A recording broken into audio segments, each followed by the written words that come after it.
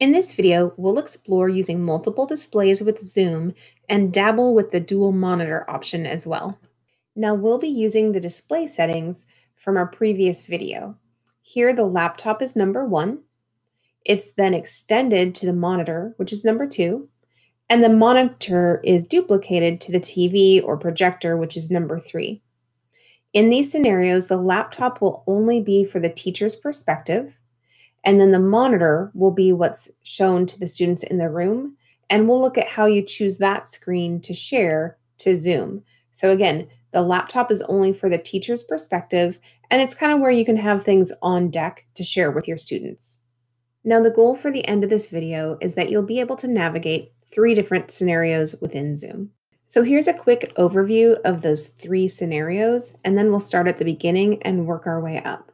In this first scenario, this is how students in the room can see the students in Zoom, but you can be running the chat on your laptop, so only you can see it. In the second option, we'll look at how you can share something with all of your students at the same time while you can see it and also being able to see your entire Zoom and run the chat. And in our final option, we'll look at how you can screen share with all of your students while allowing the students in the room to see the students in Zoom, and you can still run and manage all of the controls in Zoom on your laptop. Now, as promised, we're going to start small and build, and we're going to begin with option 1, where you can control the chat and the participants on your laptop, but still see the kids in Zoom as well as share that with the kids in the room. Now, so far, all I've done is open up Zoom and joined with a few other devices. And in this first scenario, we're not even going to use dual monitors. We're going to use a little pop-out hack. So what I mean by that is you're probably used to clicking on the chat. And if you click on this little arrow, you can do a pop-out. Now I can move my chat around on the screen and it's separate from my main Zoom. If I ever want to reattach, all I need to do is click the 3 dots and merge to meeting window. So we're going to pop this one out. And now let's click on participants. And again, we'll click the pop out. And now these are separated.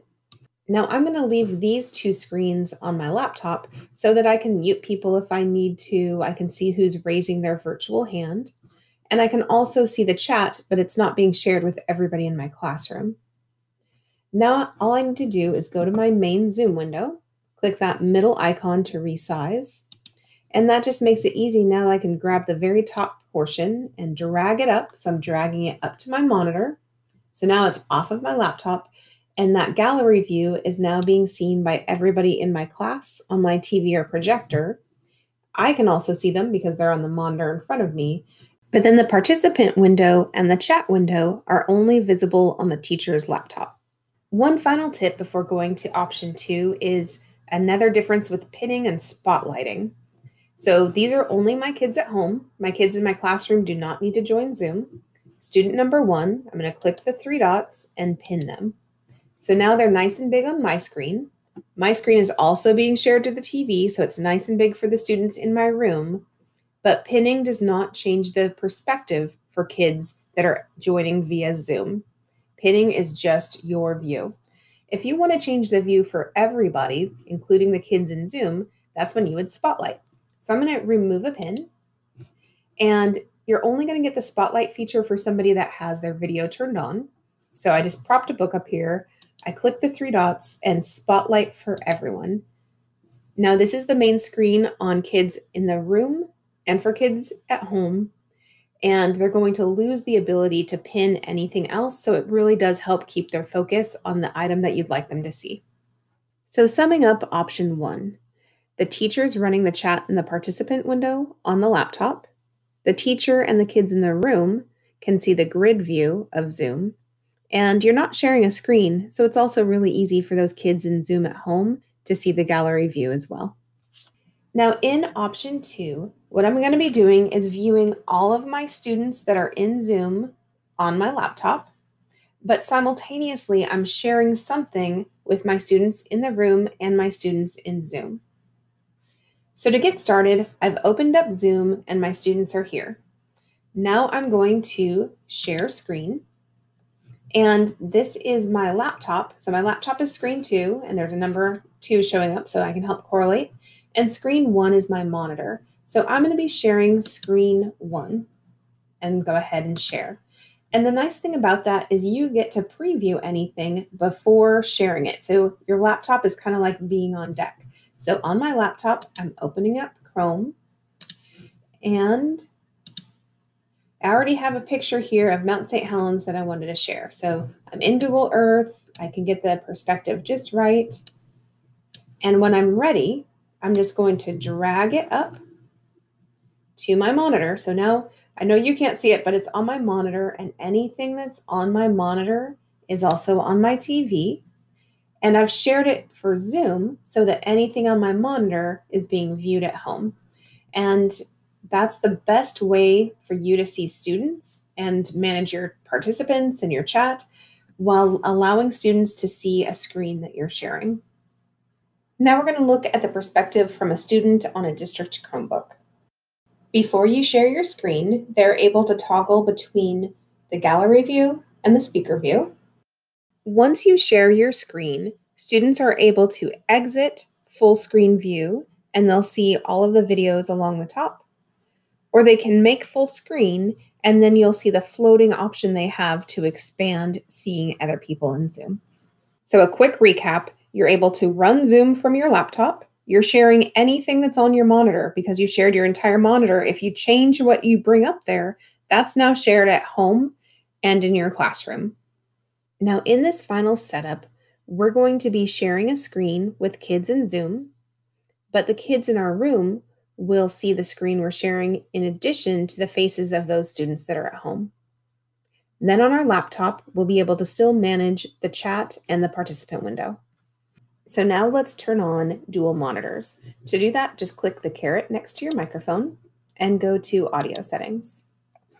And this gets you truly to all of your settings. So we're going to go to general, and that third one down says use dual monitors. And if you click on the question mark, it gives you a little bit more information. Show participants videos and screen shared content on separate screens. So you'll have 2 screens of Zoom, and you can choose which one is on your laptop and which one you're displaying for your classroom and possibly students at home. So we'll go ahead and say use dual monitors. This would also be a great time to pause the video and go explore some of the different settings that are in Zoom. There might be some new ones from when we started. It might be some that you'd like to make some changes to now that you have more experience with Zoom. One would be if you go to screen share, you can choose side by side so participants can see you along with the screen that you're sharing. One other setting I would look at before closing would be going to video and unclicking mirror my video. That way, if you share text, it's not going to be backwards when you're looking at your screen. Once you close out of settings, you might need to end your meeting and restart it. That seems to be the best way to make sure all of your new settings have taken. So we're going to level it up just a little bit for this third option. So I've reopened Zoom, and I know I'm in dual monitor settings because if I go down to the Zoom app, I see my Zoom meeting and a second Zoom window. So I'm going to click on my meeting first and click on that center icon to resize so it's not taking up all of my screen. And I'm going to get my laptop ready because this is on deck. I'm getting things ready for what I want to share with all my kiddos. Now I have this great image of Mount Rainier in Google Earth, and not only can you drag it around and zoom in, if you click on the scrolling wheel, click it, you can tilt it, you can rotate it. It's really cool.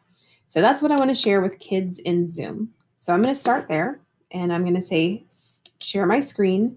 And this time I'm not sharing screen 1 or 2. I'm only choosing this one tab in Chrome, and I'm going to say share. This green image is around my Mount Rainier because that's currently being shared in Zoom. So that's all that I'm sharing in Zoom, but both of these are going to be on my monitor to share with the kids in my room. So I'm going to just drag this up, and I know you can't see it when it's on my monitor, but trust me, it's on my monitor, and now it's also in the TV in my classroom.